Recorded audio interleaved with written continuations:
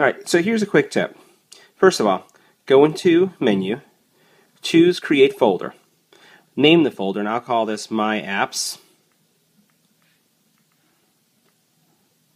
And I'll hit OK.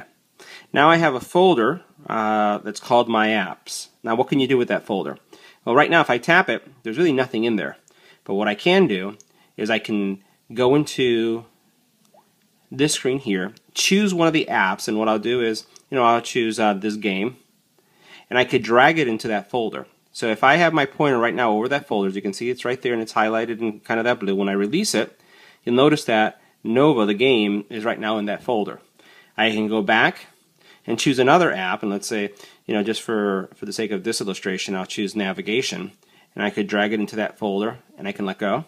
And now what I've done is I have one icon that represents multiple programs. So I can choose My Apps, and now you'll see the programs that are there. If I'm not happy with the order and what shows on the screen, what I can do is just reorganize it, and when I let go, you'll notice that now my navigation is the first icon that's represented there. You can use this tip to organize your games, your office programs, programs that are of similar types like I did here on the bottom. So you'll notice that I have browsers, and I have the different browsers that I would use.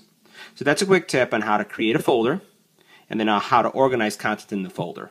If you want to remove something from the folder, all you do is just drag it out, press and hold, drag it to remove, and remember, you're not deleting when you do this. All you're doing is removing it from your page, and you notice that I now only have one app in the folder.